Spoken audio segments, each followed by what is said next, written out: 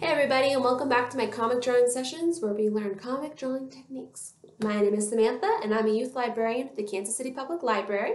I also happen to be an illustrator and have been drawing comics my whole life, so I kind of know what I'm talking about. If you would like to see other videos I've made where I show basic drawing fundamentals, you can go back to our channel and subscribe and see some of the other videos that I've made. Remember that we are doing 3 different theme sessions on this channel. We have my comic drawing sessions, we have our youth librarian Jamie, she's doing storytelling, and then our youth librarian Kaisha, who's doing STEAM. So make sure you check those out. There should be playlists being built around those. So the way these sessions work is I talk about a comic related cool thing, do a drawing demonstration that teaches some sort of comic technique, and then I leave you with a take-home project that you can work on after the video is over. I also will include in the description down below some sort of link or a list of books or material that will help you in your comic drawing endeavors while you're stuck at home. So let's get started. So today we're going to talk about style. And I'm not talking about like the clothes you wear, I'm talking about the way that you draw. So when you first start drawing, you might feel some pressure to have a style or a special way of drawing. And I'm here to tell you that you don't need to have that. Some draws have very recognizable styles where you look at it and you automatically notice what it looks like. Think like Adventure Time or Steven Universe. Those TV shows have very, very specific styles built around one artist's drawing style. Whereas other artists, when they draw, they can kind of make their art blend in different ways. They're like artist chameleons. Artists can spend years trying to find their style. And part of that process is drawing in lots of different ways until you find out what feels best and most natural to you. Many artists also start out by mimicking other artists that they admire. For instance, as a young artist, I like to mimic the drawings that I saw in Adventure Time and Calvin and Hobbes. Now, those drawings don't look anything like what I draw now today, but they definitely influenced the way I learned how to draw and influenced some of the things that I like to draw now. In comic drawing, a big part of drawing style is how the artist draws eyes. So that's a big thing. You'll notice in certain shows there's a very specific way of drawing the eyes on the characters. And some artists can spend a long time trying to develop how they draw eyes. There are a million different eye styles, and we're going to draw and learn a few different ones today. I'm not going to do anything too complicated, such as if you know anything about like anime or manga, those eye styles can be very complicated and hard to draw. You're welcome to try those out on your own, but I'm not going to teach you how to draw those today. I honestly can't draw them myself. I'm not good at that. But we're just going to draw some simple eyes today. So go ahead and get out your piece of paper and your pencil or pen or whatever you have to draw with. And remember that I use 2 different types of markers. I have my blue marker, which means that you either can use your own blue colored pencil or marker, or if you don't have one, you can draw very lightly. I also have my black marker, which is the finished final lines. And so we're not really going to be doing anything too complicated today. I don't think I'll really need to use my blue marker today. So go ahead and pull out your pencil and let's get started.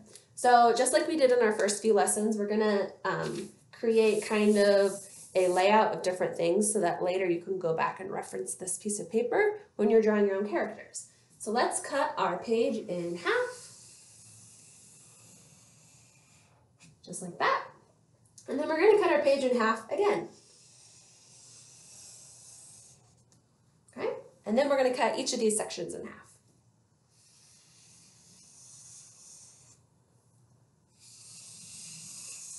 So you should have 8 different sections on your piece of paper, and this is where we're going to draw 8 different eye styles. So the first one we're going to do is just simple circle eyes. This is how I draw my eyes. Depending on how old or young the character is, I'll make them bigger or smaller on the face, because as you know, babies and little kids, their eyes take up more room on their head, whereas when you become an adult, your head gets bigger and your eyes stay about the same size, so they look smaller. So just 2 circles. And I'm going to make all of them looking the same direction so you can kind of see. And then you fill in the pupil. And just for reference, when I talk about eyes, I refer to the middle of the eye, or like the black and color part of the eye, as the pupil. A lot of times when you're drawing cartoon eyes, you don't draw, because as you can see, like on my eye, the pupil is the black part, and then there's the color part around it. You can draw the color part around the eye. I don't, but go ahead and try and see how it works. I'm not going to teach that today's lesson because I don't require you to have color pencils with you or anything like that, but you can definitely try it if you have them at home. So this is just a simple eye. So we're going to make each of these characters smiling, just so you can get a sense of how drawing them in different styles creates different, basically different like feelings. So now we're going to do the same, so this is the big pupils. So now we're going to do the same circle eyes but with smaller pupils. Some cartoons, they have huge pupils. I mean, they take up a huge part of the eye. Like, you can even take up more. And then some, they have smaller pupils. So as long as you keep it the same in either one, it shouldn't make it look surprised or anything. So let's see.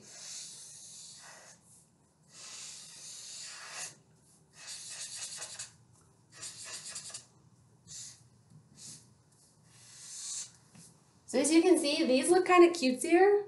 This looks a little more like a little more grown-up comic. So the styles can definitely affect too how like cutesy or mature your comic looks. So keep that in mind.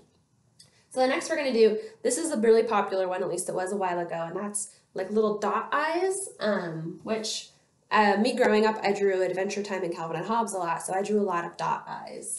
So those are super easy to draw, especially if you're drawing really quickly. Dot eyes can just make it a really fast process. The only downside of dot eyes is I feel like you get less expressions with dot eyes because you can't make the eyes look as different. Also, a trick with dot eyes is if the closer you draw them or the further apart you draw them can affect the character. I find that the wider the eyes are, so the further apart the dots are, can make the character look younger and like more like little kitty cute.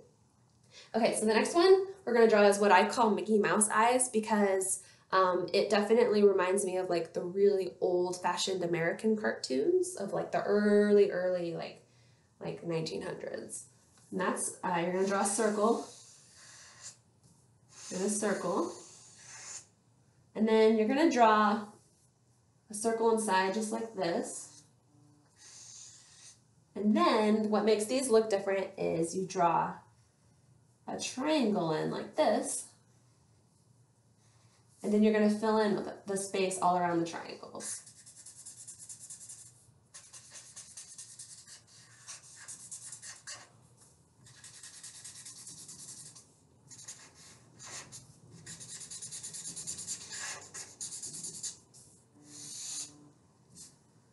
As you can see, that while the same size, these look a little different. There's something different about the way this style makes the cartoon feel. This definitely has like a vintage retro look, so if you're trying to make a character look like an old-fashioned cartoon, this definitely helps you with that. Okay, the next one we're going to draw are what I call sparkle eyes because it looks like the eyes are sparkling. And this is a good one for if you're drawing like, I think if you know what the Nyan cat is, he's like a little kitty character flying through space, he has sparkle eyes. Or like if you're drawing like a unicorn with rainbows coming out of its ears, sparkle eyes, you know. This is going to make the character look overly just cute and sparkly and happy. So we'll draw two circles.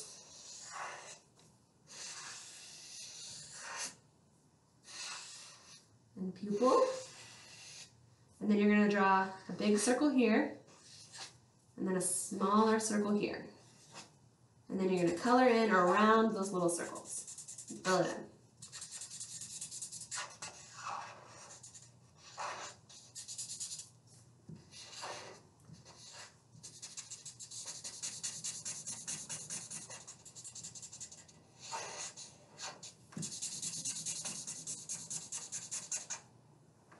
And then, just like all the other faces, we're just going to make it into a smiley face.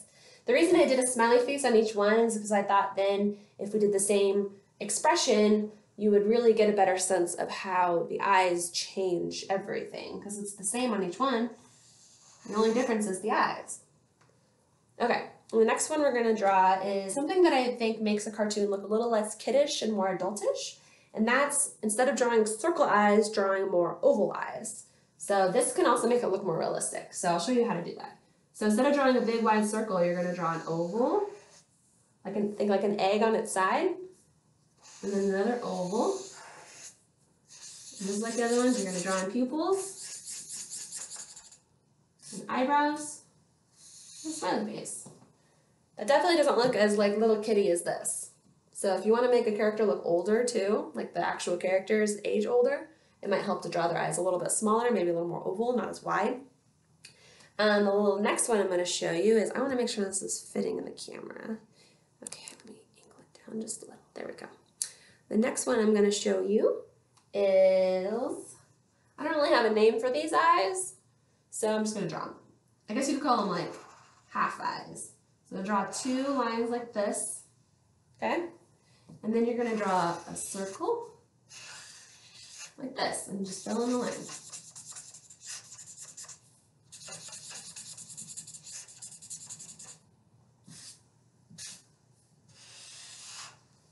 There's another eye style. And then the last one we're going to draw is eyes that are wearing glasses, because I know that's not like a specific style, it's more of an accessory.